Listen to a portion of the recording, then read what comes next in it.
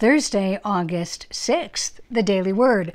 Well, we're not going to have a specific word today. It's a couple of historical points and a couple of acknowledgments for birthdays. First, on this date in 1945, the United States dropped an atomic bomb on the Japanese city of Hiroshima. This was an American B-29 bomber named the Enola Gay, and it released the bomb, which was nicknamed Little Boy, at 8:16 in the morning. 62,000 buildings were destroyed by that blast, which then was the equivalent of 12 million tons of TNT.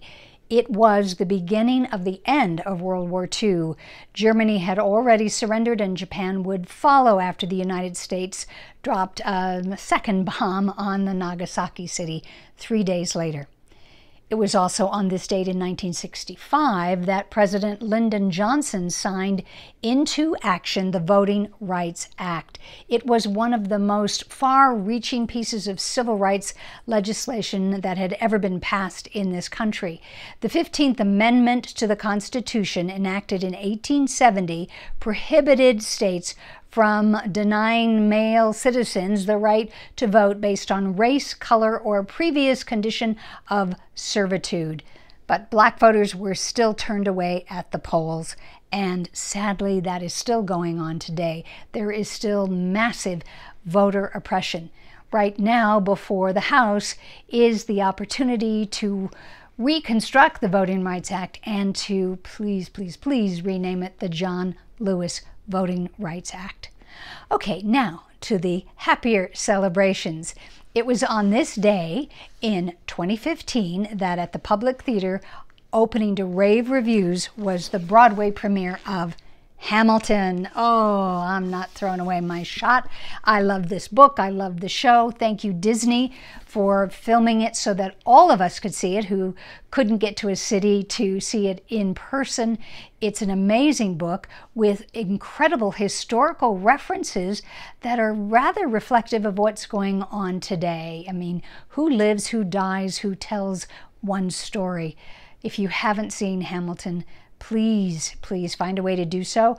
I wish I could send you the CD to listen to first, but I'm sure you can find it on iTunes or YouTube. It was also on this day, August 6, 1911, in the city of Jamestown, New York, that my idol, one of the few, Lucille Ball, was born. I know it sounds corny, but I love Lucy. I have since I was a kid. I still do.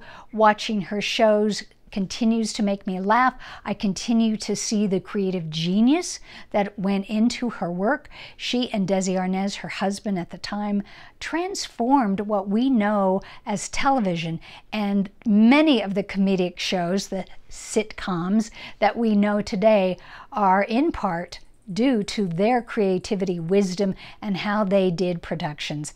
Lucy was a genius who had an amazing knack for comedy, from stomping grapes, or the assembly line with the candies and eating that, or the vitamin regimen.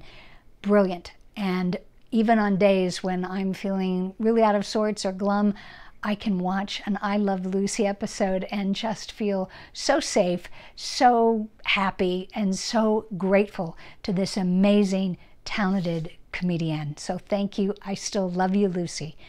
Well, thank you for watching The Daily Word. I look forward to seeing you tomorrow. Till then, stay safe, stay sane, stay you.